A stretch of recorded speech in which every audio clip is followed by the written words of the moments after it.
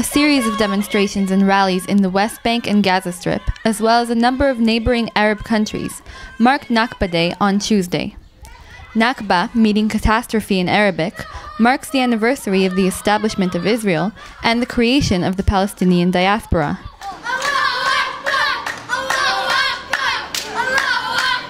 The kids, as you see, they are celebrating their Nakba, their catastrophe, in the way that they are seeing how they can protest, they can resist, Those children, unfortunately, they were born with enemies, and for that reasons, the only thing that they know how to do is to resist by the all means that they are having in their hands,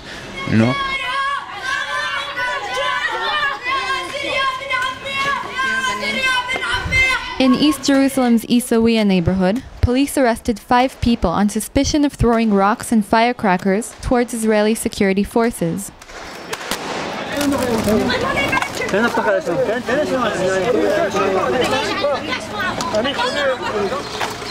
Children as young as 5 years old were seen throwing rocks and trampling on Israeli flags.